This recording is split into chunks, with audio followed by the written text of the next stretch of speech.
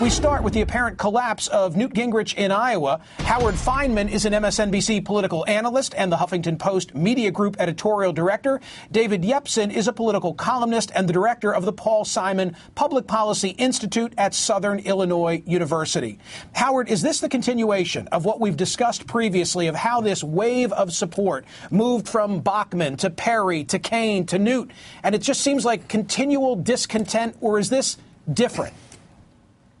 Well, I think it's different because it's more intense. I think Newt Gingrich, being the famous guy that he is, the controversial guy that he is, excited great acclaim when he managed to survive the beginning of his campaign and became sort of the last man standing. But now he's really in it. Talking to our people out in Iowa, and I'm talking about John Ward, our lead reporter for HuffPost, and Todd Richardson, who's the regional editor for our Patch local sites. They're telling me, first of all, that Newt is announcing this afternoon that he's going to go on a 44 city and town bus tour for the last several days of the campaign, and I'm sure Dave Yepsen can affirm that when you head on a bus tour for 44 towns, it's not necessarily a strong sign. Newt Gingrich has been pummeled, absolutely pummeled, by at least $3 or $4 million worth of negative advertising from independent PACs, from Ron Paul, and so forth. And what went up in Iowa seems to be really rather dramatically going down big time in a hurry. David, let's look at the numbers that Howard makes reference to. Newt Gingrich's support in Iowa, and you're close to this, is on a steep downward slide. This is the latest PPP poll, and it's got Ron Paul at 23%, Mitt Romney 20%, Newt at 14%. But 2 weeks ago, it was a different story. At that time, this poll had Ron Paul at 18%, Mitt Romney at 16%, and Newt Gingrich leading at 27%. Meanwhile, the Real Clear Politics trend lines in Iowa from November 1st until today tell the story there. You've got Gingrich making a steady and steep climb until about December 11, and then his support drops off a cliff. At the start of November, Romney was in his low 20% comfort zone. Then he began a slide that didn't turn around until early December. Now he's back in the 20% range. And Ron Paul has had a fairly steady rise in the polls to the point where he's now the front runner. David Yepsen, diagnose what's going on here for Newt Gingrich. Well, there's an ebb and flow to this for all the candidates. There's a lot of uncertainty in this electorate. Even those people who have made a decision, if you push them, they'll tell you, well, they might be persuaded to change their mind. In the case of Newt Gingrich, I think Howard's right. I think a candidate, Newt, was doing quite well, and he was hit with a tsunami of attack ads and criticisms, and so caucus goers took a second look at him. And, I think this thing with the judges that you mentioned it strikes a lot of caucus goers as maybe just is a little bit weird. And so I think that some of the social conservatives are having some trouble with Newt Gingrich. So it fits a pattern what we've seen throughout this entire campaign of a candidate rises, gets hit by something, has a gaffe, and so Newt Gingrich has fallen victim to that. But you're right, he doesn't have much on the ground. David, it's almost like a game of musical chairs, and now with 15 days to go as they continue to remove the chairs, there aren't too many places left for those folks to go who are dissatisfied and have moved from candidate to candidate to candidate. I guess my question is, who benefits in this environment? Right now, I think Mitt Romney does, because as sort of the moderate candidate in the race, he's the odd man out. We saw this pattern happen in Iowa in 1980 when George Herbert Walker Bush won, and the conservative vote was all chopped up among several other candidates, and he was able to win with a plurality. I think Romney is hoping to do that same sort of thing with the conservative vote all chopped up. We haven't mentioned the social conservatives are having a great deal of difficulty agreeing on who they're for. And also one thing that does get overlooked, not everybody's a social conservative in the Republican Party. And even among social conservatives, issues like jobs and the economy are what's driving this. But every Republican you talk to say they like certain things about some candidates, they don't like other things about them, and so they're having a real difficult time making up their mind. Howard Fineman, you made reference to the ad spending. Let's take a look at that spending in Iowa. In the first national election since the Citizens United ruling allowed unlimited campaign spending by PACs, it's clear to see the impact. In just the coming week in Iowa, here's the breakdown on TV ad spending.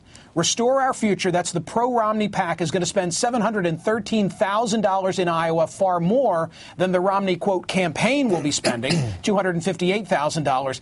And the Newt Gingrich campaign is going to spend $222,000. Combining PAC money and campaign money, Mitt Romney outspending Newt Gingrich by our count 4-1.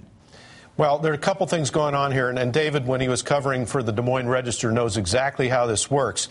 In a multi-candidate field with a long race ahead, there are complicated strategies in Iowa. For Mitt Romney, it's a bigger priority for Mitt Romney that Newt Gingrich lose than that Mitt Romney wins. If Mitt Romney wins, it's gravy.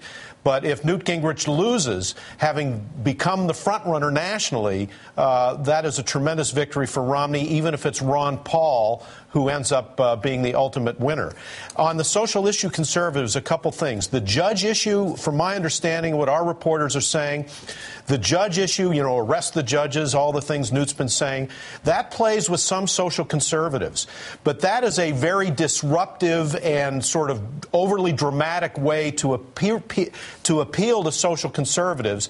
Newt Gingrich has to do that because he has other problems with social conservatives, given his personal biography, et cetera. And so he's using an issue that's popular in Iowa with the far right, namely dislike of judges, but it may turn off the moderates who do also participate, as David says, in the Republican caucuses on caucus night. David, to what extent do endorsements hold the key to why all of a sudden now Newt is tanking and Mitt Romney seems to be strengthened? I don't think endorsements mean very much anymore. I think newspaper endorsements are a bit of a throwback to the old days. Certainly the Register's endorsement, that's a paper with an editorial policy on the left-hand side of the spectrum. It just doesn't have a lot of credibility with Republicans. It does on the right-hand side of the spectrum. The Register has credibility on the left-hand side of the spectrum in a Democratic primary fight. But even the only endorsements I think that count in a caucus fight are ones that either bring money or organizational support, shoe leather. So, for example, in a Republican caucus fight, you want to get the support of social conservatives because a lot of those pastors have networks of members that they work. And in a Democratic fight, you want to get support from organized labor. But endorsements of individual politicians or newspapers, I don't think they make much difference. Howard, is there any prospect that Ron Paul wins in Iowa, builds on that, and puts himself on a path to capturing the GOP nomination? Well, we keep saying no. I suppose it's not impossible. I covered Ron Paul's campaign pretty closely in New Hampshire last time around, 4 years ago. I thought he would do better in New Hampshire than he ended up doing in that sort of libertarian-oriented state. But if he wins Iowa and gets the validation there, then he has to be considered a chief contender in New Hampshire. And once that happens, who the heck knows? Everybody seems to think that Ron Paul is somehow too out there. And surely enough, some of the things that he said about Iran and, Iran being justified in getting a nuclear weapon and, a lot of the other things that Ron Paul has said would seem to put him out of the mainstream of American politics. But we're in such a weird point in the Republican Party's history, a kind of collective nervous breakdown here where they're kind of at the end of an era. They don't know quite what's next. The Reagan era is over. George Bush and the Bush father and son kind of followed on Ronald Reagan. Now the Republican Party is split in a million ways. They don't know where to go. Ron Paul represents a consistent, if minority, part of the Republican Party, which is the strict libertarian view. Anti-government, anti-defense spending, no foreign aid, no foreign entanglements, no Federal Reserve, you name it.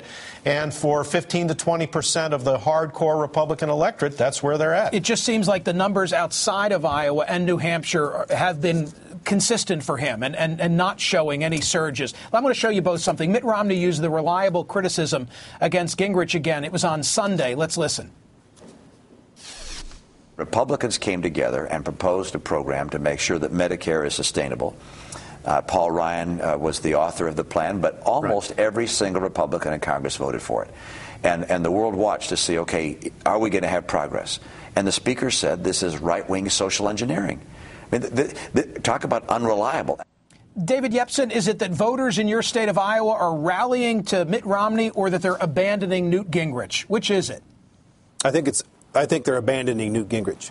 I think they, you know, a lot of Republicans, they like the way Newt Gingrich bashes the Democrats. He's articulate. You know, it's kind of red meat. But when you start thinking about making him your party's nominee, there's a little buyer's remorse that sets in here. Well, that pattern has happened several times already in this race, and Romney's quite content to keep fueling it because he'll be the last person standing. Could win or do well with a plurality. And I think Howard's right. I mean, the Ron Paul factor is very real.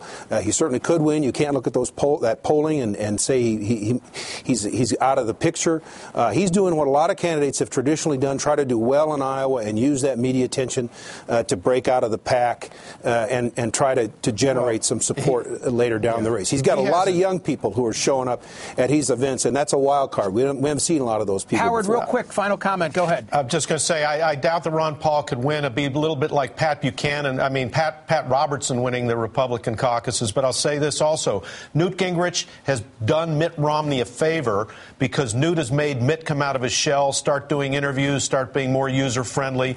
The thing that's made Mitt Romney look halfway decent or at least acceptable is the presence, the gigantic presence of Newt Gingrich. Amazing, by the way, that it took Newt to bring him out of that shell. Exactly. Thank you both, Howard Fineman and David Yepsen. Appreciate your being here.